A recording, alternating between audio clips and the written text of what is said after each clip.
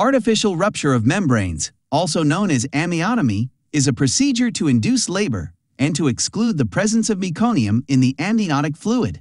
It is usually performed during the active phase of the first stage of labor. Amniotomy should be done in a labor room and not in the antenatal ward.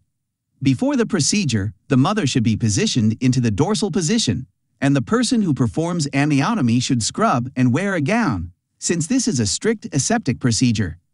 At first, explain the procedure to the mother. Then, clean the vulva with 5 antiseptic swabs.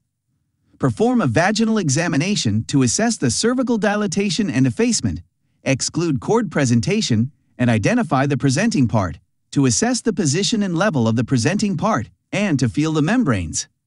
Amniotomy is usually done when the cervical dilatation is about 5 to 6 centimeters. If the conditions are satisfactory, then go for the amniotomy. Keep the fingers on the fetal head, as you can see in this picture. Drive a blunt, long artery forceps along the fingers until it meets the fetal head. The forceps should not be opened until it reaches the fetal head.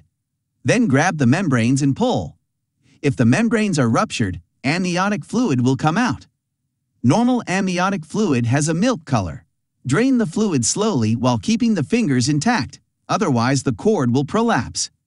After amniotomy, auscultate for fetal heart sounds and run a CTG to assess fetal well-being. It is important to keep in mind that amniotomy should be delayed if the presenting part is breech and in high head presentations. Finally, the risks of amniotomy include cord prolapse, sepsis, tissue trauma, and placental abruption.